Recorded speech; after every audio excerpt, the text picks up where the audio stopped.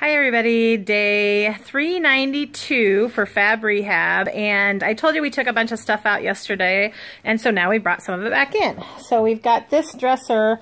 All I need to do today is put the hardware on it and put the drawers in. It turned out really good. Johan and Craig did this one. Got this little table out. However, I discovered after we got it out here that it needs new wheels on the front, so I'll get to that today too. And best of all, I have help today again. Yay for me. So Craig is going to, here's Craig. Hello. Craig is putting a nice oil on this gorgeous armoire that seriously will last like 250 years. This thing is so pretty and so solid.